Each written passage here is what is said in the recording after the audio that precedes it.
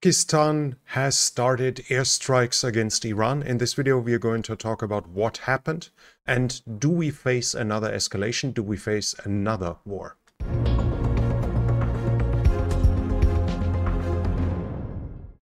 So the news were that Pakistani jets as well as drones of the type Winglong 2, we have here Pakistani jets of the type J-10 and JF-17 have flown airstrikes against targets on the Iranian side of the border.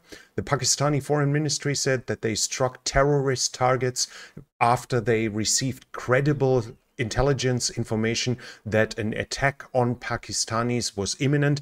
Basically, they are saying the same that Iran did in their strikes with ballistic missiles on Pakistani targets 2 or 2.5 days before. Iran said they had struck a terrorist organization. Pakistan said women and children were hurt, have died. Now Pakistanis said the same about Iran. Iranian National News Agency is saying that 9 people have died, among them women and children, but at the same time they emphasize they were not Iranian citizens. And there we can see Pakistan had the big dilemma what to do, how to react on that. The Pakistani people are massively unhappy if their sovereignty is being trampled upon. As you remember, the US basically for decades struck targets inside of Pakistan, killing Pakistani citizens who were accused of being terrorists, and this was not really something that Pakistani nationalists would love. Obviously, a foreign country killing your countrymen, even if they are bad one, even if they were guilty, and often enough they were collateral damage. They might have been a wedding or something. There were innocent people dying as well, so this enraged them. Pakistan on the Eastern Front has India, with which it has fought numerous wars.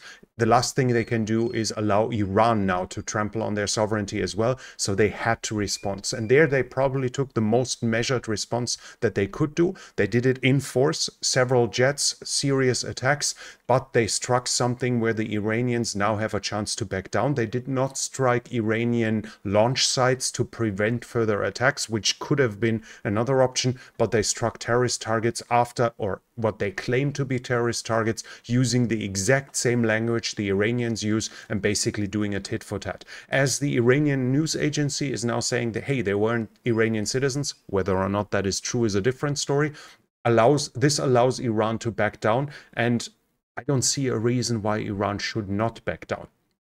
They might be angry about that strike, but they knew they had it coming, and Pakistan took a way that allows Iran to not be happy about it, but not start another conflict. And that's the least thing that Iran needs, is now during the war in Gaza, during Israel's fighting with Hezbollah and the Houthis, being involved a war with another power that was so far not involved, a power with a serious military of a sizable big size and nuclear weapons. That's the last thing the Iranians need. So I think all of this is likely going to die down now. This is at least my expectations out of this, as no side has anything to gain out of escalating further. And Pakistan has done the right thing of showing the world, hey, you can't trample on us, showing the domestic audience, hey, we are strong, we don't allow Iran to infringe on our sovereignty without it being answered, while keeping their response to a level